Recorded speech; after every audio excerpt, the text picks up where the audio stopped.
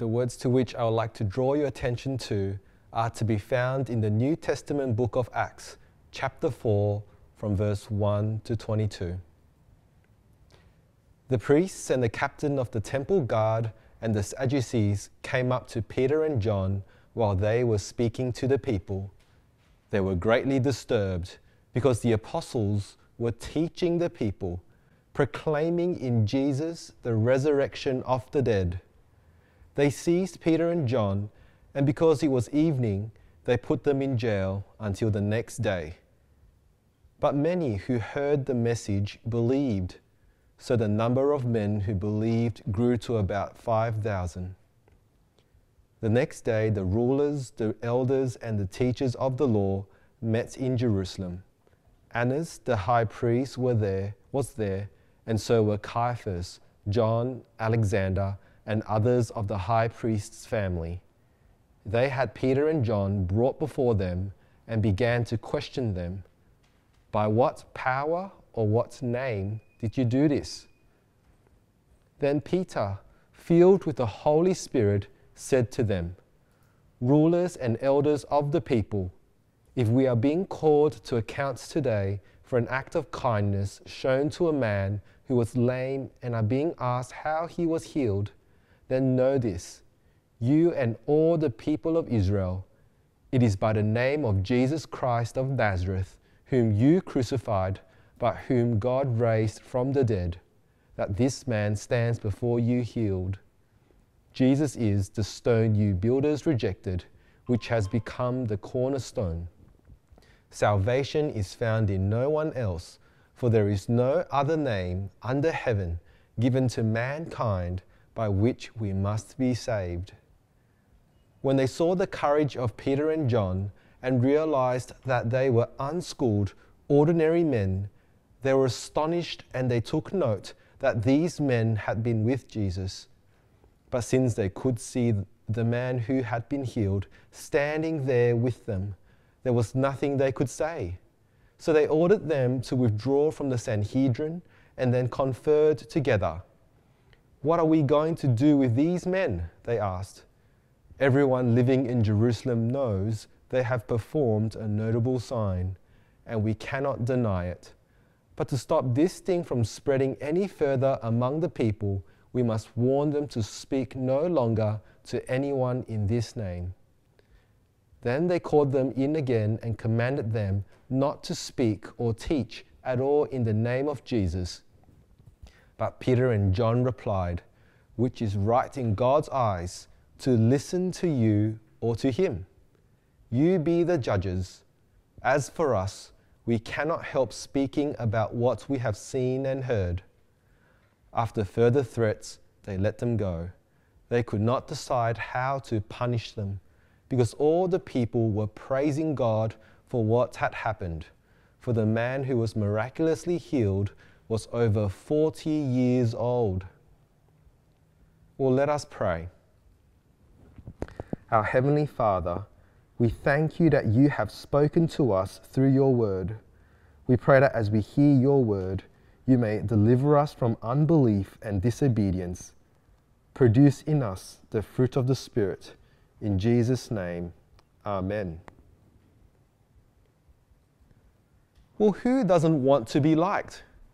There's something in each of us which is after people's acceptance, people's approval, and to be well thought of. And as Christians, whether in the workplace or amongst our friends and family, we want to come across as credible people. There's this real desire to be relevant and to be in touch with the social issues of the day. We'll take the recent Black Lives Matter movement in light of George Floyd's death. They rightly call out racism, injustice, and inequality, which we as Christians also oppose as a real and live issue. But there's a fine line for us in speaking out against racism and doing so in a way which seeks to impress the movement, to gain people's approval and respect. Now that's very dangerous, this desire for the approval of society.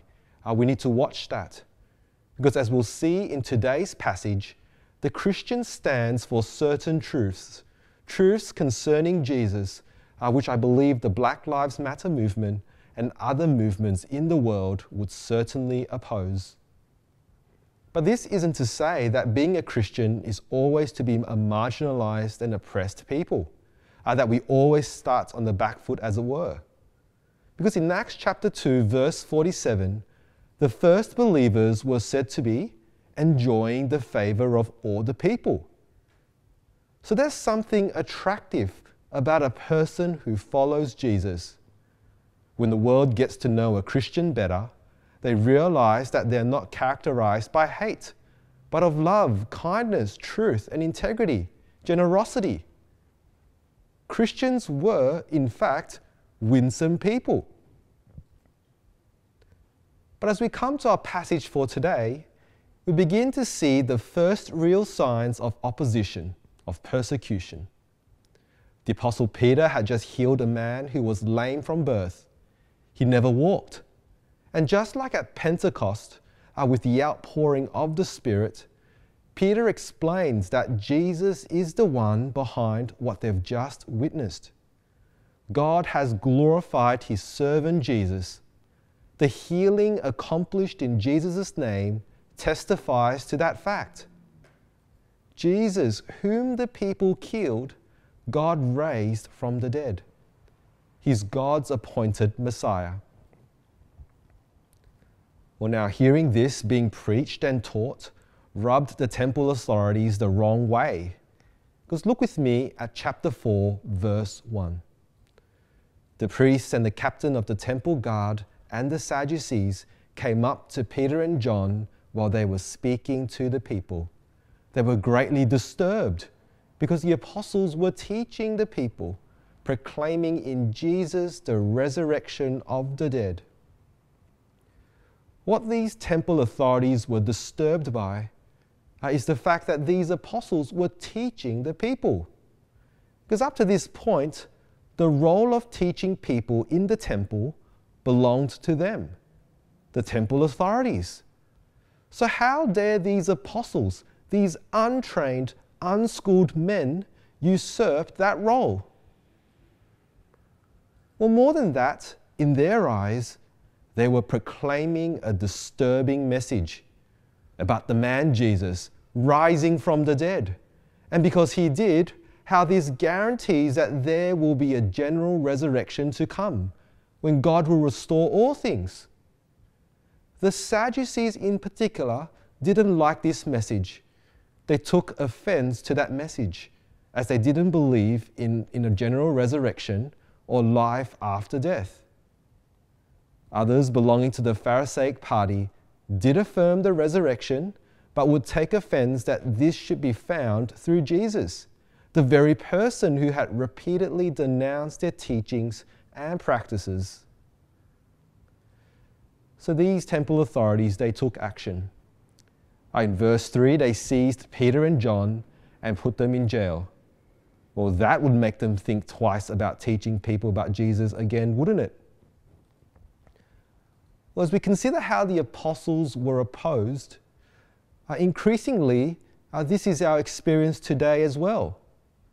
Society no longer considers us Christians out of touch, quaint, old-fashioned, and therefore to be ignored, people to be brushed aside.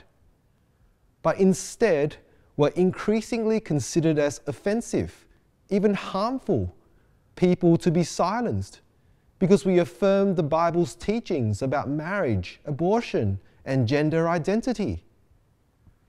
And it's easy for us to feel overwhelmed by the current situation because it's really complex. We're tempted not to say anything, ashamed of our Christian identity and beliefs, tempted to doubt that the gospel of Jesus is actually good news. Well, look with me at verse 4. But many who heard the message believed, so the number of men who believed grew to about 5,000. Well, do we not need to hear this at this time? To be reminded and encouraged by verse 4. You and I may be opposed, mocked, ridiculed, perhaps reprimanded for speaking about Jesus. But when it comes to the gospel, it's a totally different matter. Nothing can bind it. The gospel can't be chained or shackled. The gospel goes out, with the result that many do believe it and are added to God's church. It was back then, as it is today. The gospel isn't outdated. It's the power of God for salvation to all who believe. Well, we see that the temple authorities can put Peter and John in jail, but they can't stop the gospel from establishing faith in Christ. Well, now, Peter and John, they've spent the night in jail. And that's a big deal if you think about it. It's the first time that the apostles were put in custody for telling others about Jesus. We're left to wonder, did they sleep? How did they process what had just happened to them? How would the apostles respond? Well, the next day, the big wigs of the Jewish council assembled together. Notably in verse 6, Annas the high priest and Caiaphas were present. Then look with me at verse 7. They had Peter and John brought before them and began to question them. By what power or what name did you do this? Well, here the apostles are very much put on trial. They're standing before the very people, the very court that tried and condemned Jesus. Jesus himself on one occasion was also put under this very form of questioning, back in Luke 20, verse 2. There they said, "Tell us, by what authority you are doing these things?" They said to Jesus, "Who gave you this authority?" And so here in Acts 4, the trial of Jesus is effectively reopened, as evidence about Jesus is once again brought before these temple authorities and also before us as readers to examine. By what power or what name did you do this? The temple authorities asked Peter and John. And we can't imagine how much pressure the apostles must be under at this time. Peter himself had denied Jesus 3 times when Jesus was put on trial. So will he recant? Will he renounce Jesus to save his own skin? Well, look with me at verse 8. Then Peter, filled with the Holy Spirit, said to them, "Rulers and elders of the people, if we are being called to account today for an act of kindness shown to a man who was lame and are being asked how he was healed, then know this, you and all the people of Israel, it is by the name of Jesus Christ of Nazareth, whom you crucified, but whom God raised from the dead, that this man stands before you healed. Jesus is the stone you builders rejected, which has become the cornerstone. Salvation is found in no one else, for there is no other name under heaven given to mankind by which we must be saved." And so, empowered by the Holy Spirit, Peter doesn't hold back from testifying to the risen Lord Jesus. He doesn't water things down. He begins by speaking about the healing of the lame man as an act of kindness. And why should anyone be put on trial for that? But then Peter moves on to speak of the source of the healing, how this man was healed. Peter attributes it to the same Lord Jesus whom they crucified, but God raised from the dead. The very person and name they opposed is the one central to God's saving purposes. Jesus is the cornerstone. He's the key figure in God's plan to restore a people to himself and to restore all of creation. What we see in the healing of the lame man, his physical restoration, is a foretaste of the new creation to come, when all things will be fully restored.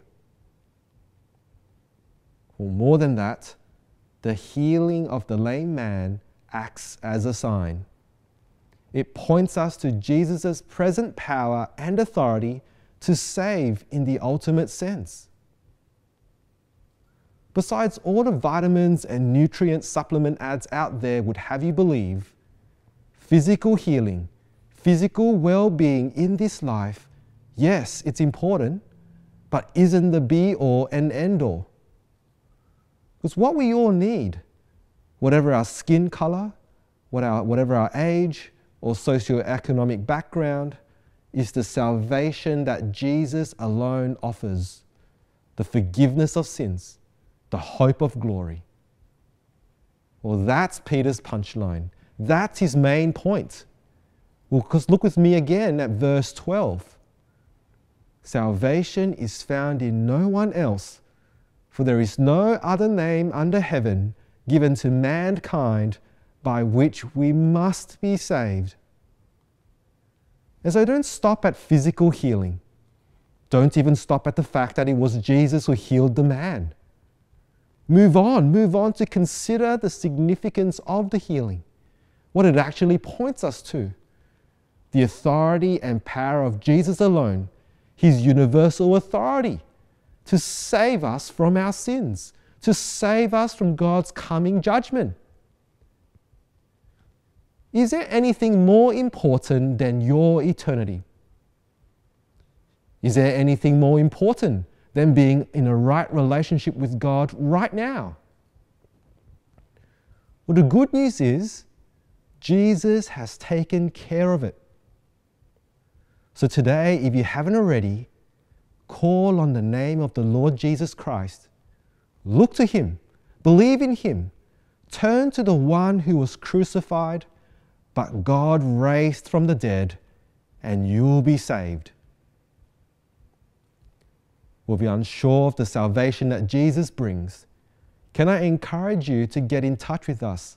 Perhaps leave a comment below.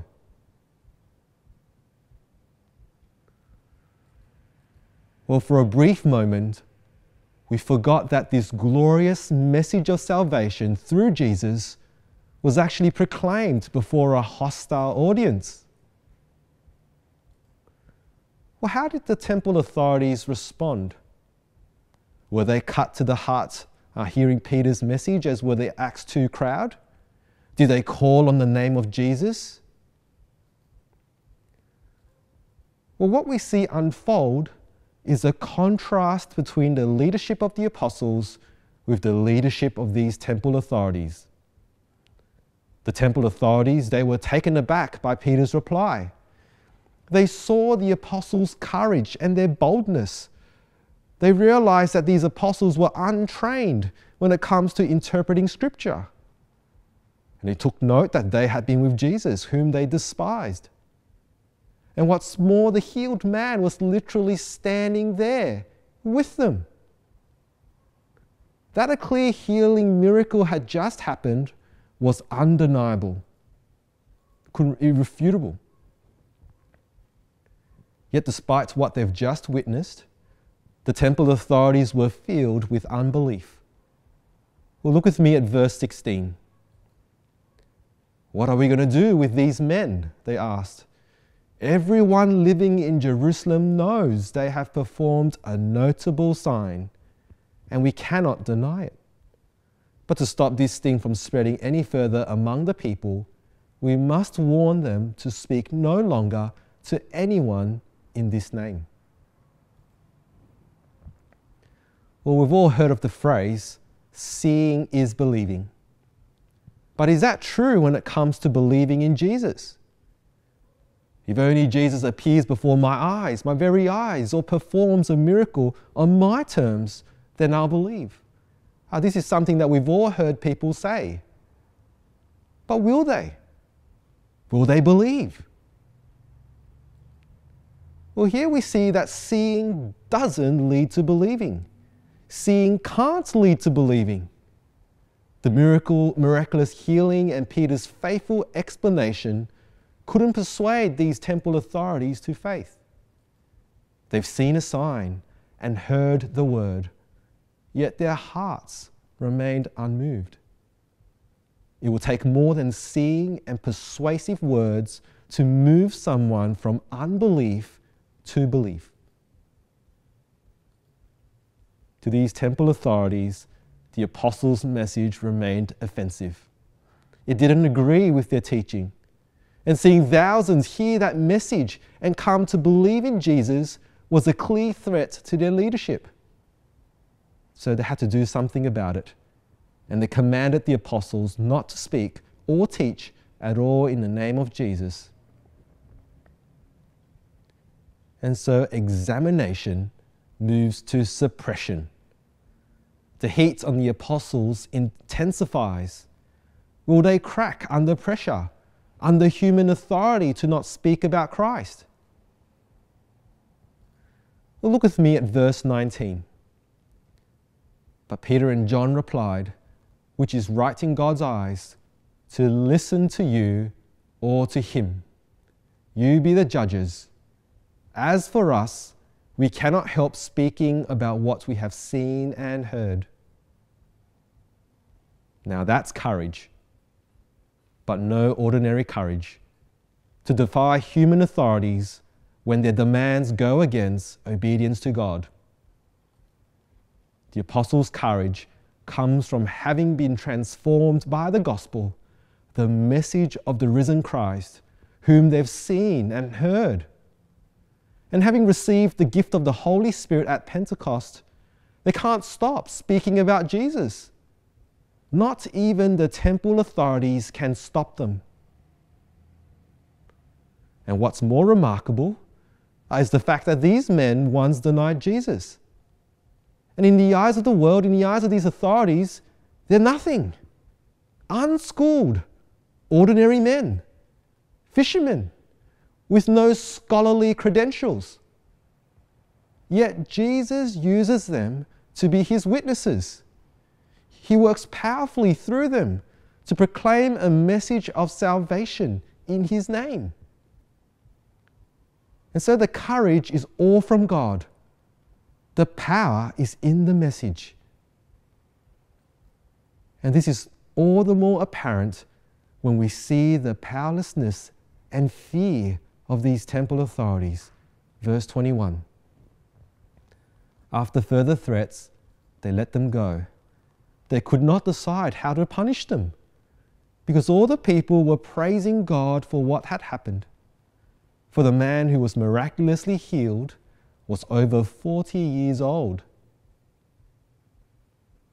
Do we not admire the apostles' freedom in defying the temple authorities, the courage they displayed? Well, all too often we're ashamed of Christ and we do not take the opportunities to speak about him. We lack power. We lack conviction. But if we've truly heard and believed the message of the risen Christ, then we're changed forever. Having found salvation through Christ, forgiven by him, given the gift of the Holy Spirit who dwells in us and transforms us. We will not think to depart from this message, to major on social justice, the environment, or something else. We will not think to defy God before others. We can't stop talking about Christ because we want others to know him as well. No, we will keep speaking about Christ, teaching about Christ, even in the face of opposition. Why? Because the gospel is the message for our time, a timeless message. It's what everybody needs to hear. Because salvation is found in no one else, for there is no other name under heaven given to mankind by which we must be saved. Well, let me close our time in prayer. Our Heavenly Father, we praise you that through Jesus we have the forgiveness of sins and the gift of the Holy Spirit. As we consider the apostles' teaching about him, fill our hearts with joy in believing and enable us by your Spirit to keep speaking about Christ to others, to the glory of your name. Amen.